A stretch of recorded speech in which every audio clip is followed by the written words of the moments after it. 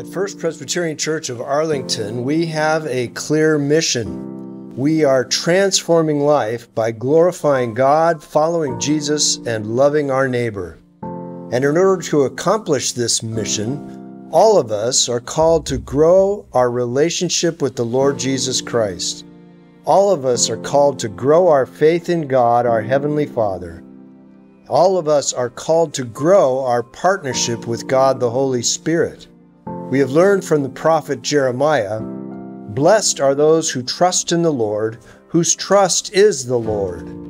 They shall be like a tree planted by water, sending out its roots by the stream. It shall not fear when heat comes, and its leaves shall stay green. In the year of drought it is not anxious, and it does not cease to bear fruit."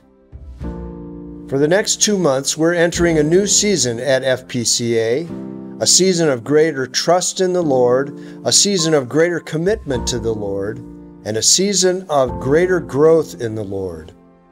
God is calling us to transform more lives. God is calling us to growth and maturity in Christ. God is calling us to a greater depth of love for our neighbors. God is calling us to grow in our generosity. God is calling us to commit ourselves and take a leap of faith. God believes in you, for God so loved the world that he gave his only Son, so that everyone who believes in him may not perish but may have eternal life. John 3:16. Now is the time to decide. Will. Will is a much different word than can. Can suggests something I am able to do and might do, but will suggests something I choose to do when I exercise my will. If we are to be faithful Christians maturing in our discipleship, then we must choose to grow as we learn to trust God. Proverbs 3:5-10 promises us that if we trust God and seek Him, He will provide us with overflowing resources.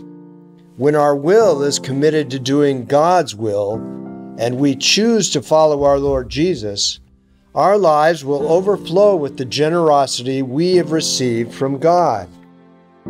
You focuses on each one of us individually in our prayerful decisions before the Lord. It's not about anyone else's choices, but it's about each of us individually praying and responding to God's call. Often this requires conversation and prayer with a spouse and/or family. As the Lord speaks to each of our hearts, we can respond in faith rather than in doubt or despair. Jeremiah 17:7-8 indicates that a person who trusts in the Lord is like a tree planted near water. It does not fear when heat comes. In the year of drought it is not anxious, and it does not cease to bear fruit. You can be like a tree planted by the water. Grow. Grow is a challenge to everyone in the church to take the next step in his or her spiritual life. Psalm 92 reminds us that the righteous flourish like the palm tree and grow like a cedar in Lebanon.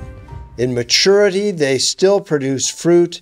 They are always green, showing that the Lord is upright. When our people grow spiritually, our church will thrive. The Apostle Paul says, "We must no longer be children, but speaking the truth in love, we must grow up in every way into Him who is the head, into Christ." It is time for us to grow. On Commitment Sunday, November 10th, will you join me in answering the question, "Will you grow?" with an emphatic yes?